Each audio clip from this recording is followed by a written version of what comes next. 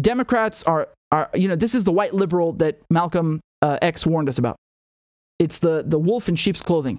These motherfuckers, they come and befriend people of color, they befriend young people, they befriend minorities, and pretend to care about them just so they can get their support and you know, make themselves look good.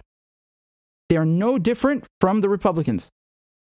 I mean, just from foreign policy alone, you can see how hawkish and neoconservative they're fucking indistinguishable. I can tell you one thing, man, those bombs that are falling on Syria, on Libya, on Afghanistan, on Iraq, there was no difference for anyone there, whether they were Democrat or Republican. They were the same bombs from the same companies from the same country.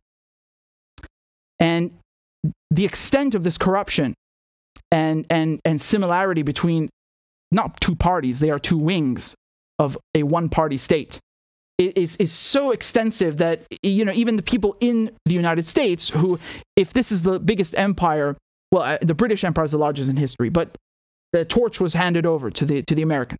If this is the most powerful and richest country on earth, and there are 800 military bases everywhere, and there are resources being stolen, and there are coups and election meddling being carried out, and all of this money is being spent on defense and to influence other countries and you know, just take control and spread American hegemony, you know, I guess it would maybe be a tiny bit less worse, so it would be a bit more acceptable if you could say, well, at least Americans, the American people, are living good from all of these disgusting crimes, which obviously you would not say, but even that is not true.